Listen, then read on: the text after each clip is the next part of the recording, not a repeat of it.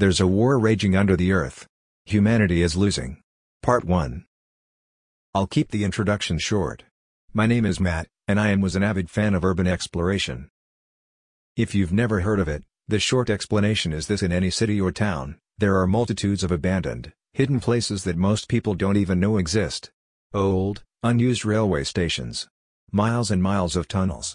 Hell, even whole reservoirs of water. Urban exploration is the practice of finding and exploring such places. I got into it when I was 17, and ever since then, I've been hooked. Good thing too, seeing as I'll be spending my entire life in the underbelly of this city, hunted by an uncaring government that probably wants me dead to ensure my silence. The man who went through this horror with me, who I know only as Rodriguez, sits next to me. He too will spend the rest of his life hidden away, a mute observer and confidant as I write these words. I don't hope to forget what I've seen. That will never happen. The best I can hope is that, after reading this, you too will see the truth, one day. So, here goes. The day it began, I left my house in the morning, full of excitement. I'd received a tip from a fellow urban explorer about some sort of old, abandoned complex deep beneath our city. She'd sounded ecstatic about her find, which I could hardly believe. She was an explorer far more experienced than me. This place really had to be quite something to get her this worked up. She told me that it looked like some kind of semi-military installation, abandoned for God knows how long. Perhaps a World War II-era resistance hideout, she'd theorized. As if I'd needed more reason to see the place. I had my usual gear with me: a flashlight, a coil of rope, a first aid kit. I wasn't expecting any trouble, but it pays off to be ready. Exiting the surface through an innocuous-looking rusted door, I walked, climbed and, in places, crawled for an hour through a series of ducts, chutes and cable-strewn passageways. It was clear that this was not the correct entrance to wherever I was going, but rather an ad hoc infiltration route. Already, I was captivated. Finally, I dropped down from a grimy air duct, lifted my light and looked around in wonder. My friend hadn't been exaggerating. This place was an urban explorer's dream. I was in a large, circular room with 4 exits, apparently a crossroads of some sort. Narrow passageways led off in every direction of the compass, all but one sloping upwards. The last led steeply downward. The floor, covered in a deep coating of dust, was broken up by waist-high concrete blocks, with shallow trenches excavated behind each one. Looking back on these events, I realize one thing: these concrete blocks, obviously intended to take shelter behind, were all facing towards the single downward-heading passageway. Whoever had built this place hadn't intended to defend against an attack from the surface, but from beneath the ground. In my excitement, I somehow managed to ignore this fact.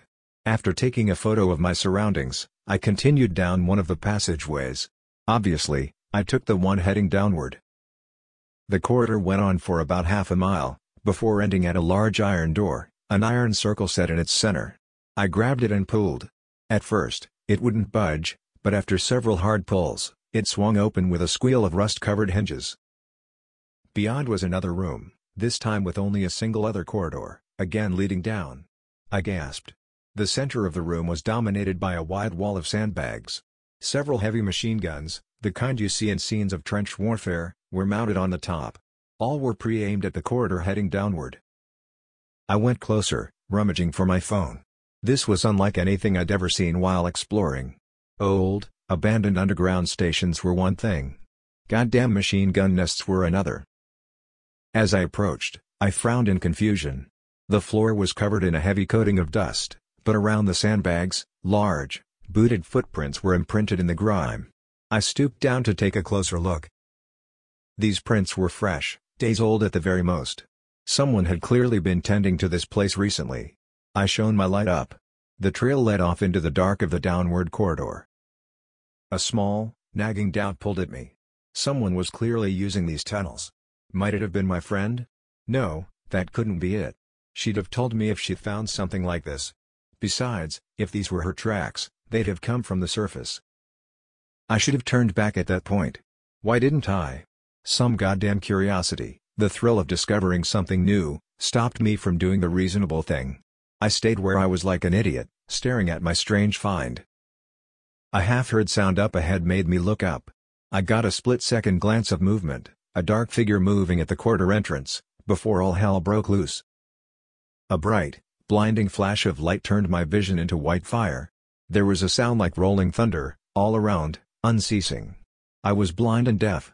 Distantly, as if in a dream, I felt myself falling to the ground under the sensory assault. A second and yet an eternity later, the attack on my senses stopped. Through the ringing in my ears, I heard the stomp of boot-clad feet. Contact, someone yelled in the whiteness my sight had become. There was a loud bang, and something impacted the concrete right next to my neck. I'm being shot at, I thought numbly. Hold fire, yelled another voice, deep and authoritative. I've got no reading on the spectrometer, it's not one of them. What if it's a ghoul? A third voice. Ghouls don't get caught unawares like this. He's a civvy. Get your gun out of his face, for Christ's sake. What's a civilian doing down here, Rodriguez? No idea. That was the commanding voice again. Bag him. He has to come with us. Rough hands gripped me. I swung blindly at their owner and missed. A split second later, something with the force of a sledgehammer hit my face. I staggered, reeling from the impact. Before I could recover, a rough bag was placed over my head. I screamed. Another blow. Don't struggle, came the voice again. If you do, I am authorized to use lethal force to neutralize you. Please, I began. You will remain silent. You will not struggle. You will come with us. Not if you understand. My mind raced, adrenaline and panic threatening to overcome me. I was blind, miles from the surface, and surrounded by armed people. In under a minute, this trip had gone from intriguing to horrifying. I nodded mutely. Get him up, came the voice. Someone hauled me to my feet and led me forward, stumbling and blind, deeper underground. At first, I tried to keep my wits about me, remember the distances and directions we took. If I could somehow escape these people, whoever they were, I'd need to backtrack to find my way out into the surface. Soon, however, I gave up. The disorienting, suffocating blackness of the bag made it impossible to keep any sort of bearings. Once, after half an hour of silently stumbling through the dark, I tried to beg with my captors. Please, I began. I don't know anything. I didn't get further. A hand clasped over my mouth, almost suffocating me with the heavy fabric. You will remain silent at all times. This is for the safety of both you and my men. If you endanger us one more time, I will be forced to neutralize the threat you pose. I shut up very quickly after that. Another unknown span of time passed. I didn't know how far or how long we'd been traveling, when suddenly, a loud, electronic beeping broke the trudging silence. I heard one of my captors curse under their breath. Shit. I've got a reading. 100 meters ahead and closing. There was a quiet clack of unholstered weaponry. A hand pressed down on my back, forcing me to lie flat on the ground. I felt someone's hot breath next to my ear. Whatever you do, remain absolutely silent. That was the voice of the man they'd called Rodriguez. Don't move. Breathe quietly unless you want to be found. And trust me, you don't want to be found. The beeping got more insistent, higher pitched. 50 meters, someone said. Lights out. Sound down. The beeping stopped. No, I could still hear it, but muffled, incredibly quiet, echoing from an earpiece. It was growing faster, more insistent. Breathe quietly unless you want to be found. The shallow inhale-exhale of my captors and the blood pounding in my ears suddenly seemed as loud as a thunderstorm. For a few, terror-filled seconds, there was absolute silence. And then, dead ahead, one of the soldiers yelled. The air exploded with the sound of gunfire. It was an unceasing hammering as my captors emptied their clips, ran dry, reloaded and fired again. Strobing light flashed through my hood. The stench of gunpowder choked my throat. I almost screamed. The fire died off as quickly as it had begun. There was a click as someone slotted a new magazine into their rifle. Movement? Negative. Spectrometer? No readings. It's either dead or escaped. Get the civvy up. We need to move, before more of them arrive. I was hauled to my feet. This time, we didn't walk down the corridor, but went at a brisk jog, strong arms holding me up whenever I stumbled. Finally, just when I thought I couldn't take any more, we stopped. There was a grinding of iron hinges. Through the black bag over my head, I could hear voices, the hum of machinery, the bustle of activity. The air changed, becoming warmer, more packed. Somehow, I knew I was in a massive room, or maybe a cave. There were unseen people all around me. I was led forward again, up a steep flight of stairs and along some sort of gangway. A door squealed open, then shut behind me. Without warning, the bag came off my head, and I squinted at the sudden light. I looked around, amazed, afraid and confused in equal measure. I was standing in some sort of large office. Maps and reports papered the gray concrete walls. A heavy steel table dominated the center of the room. Behind it, mounted on the wall, was a massive electronic display, showing an intricate map of interweaving corridors, rooms and caverns. Various points on the map glowed green, while several blinked a threatening red. A man stood behind the desk. He was tall and muscular, with salt and pepper hair, dressed in combat fatigues and a plain black shirt. A gun was holstered at his waist. Before I could say anything, he held out his hand to me. "My name is Major Rogers. I'm sorry for the rough treatment you've had, but it was, unfortunately, quite necessary." Utterly confused, I took the offered hand and shook it limply. "I'm Matthew Daniels." Rogers smiled at me, though it was a forced expression. "I'm sure you have many questions, but I'm afraid I can't answer any of them. In fact, you'd do best to forget everything you've seen and heard here." I began. "Please, take some time to collect your thoughts," Rogers said. "There are certain matters we must discuss, and it's best if you have your wits about you before we begin." I swallowed the 1,000 questions I was thinking of, forcing my racing mind to stop and assess.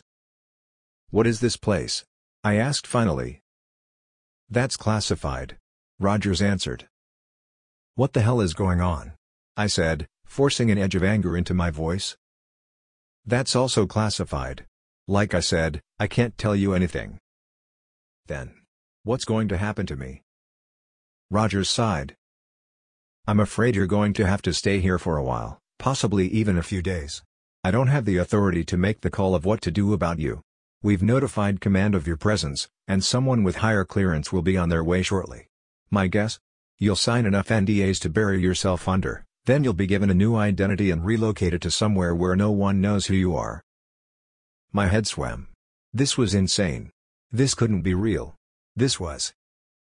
You can't do this," I whispered incredulously. "I have rights. There's no way." "I'm afraid none of that matters down here. Not in this war." I leapt to my feet, the chair crashing down behind me. "You son of a bitch, you let me go right in." The door opened behind us. A grim-faced woman, a pistol gripped in her hand, peered inside. My heart sank. "Everything all right, sir?" "Yes, Corporal," Rogers said calmly. "Leave us, please." The woman glanced at me, then shrugged and closed the door again. I collapsed in my chair, defeated. "I understand this is hard to come to terms with. I will have my soldiers escort you to your temporary quarters, where you can gather your thoughts. Then, we—" Without warning, a wailing siren drowned out the Major's words. He wheeled around. On the screen behind him, green lights were rapidly turning red, all over the map. All converging on one place. From outside the office, I heard frantic activity, snatches of desperate reports and orders. Spectrometers 12 through 47 triggered. "I've got movement in all the western tunnels. This is Delta Camp, requesting immediate." Rogers grabbed a microphone from his desk, keyed it on, and brought it to his lips. "Code Black, I repeat, Code Black," he said, his voice tense. "The perimeter is breached. They're coming. X.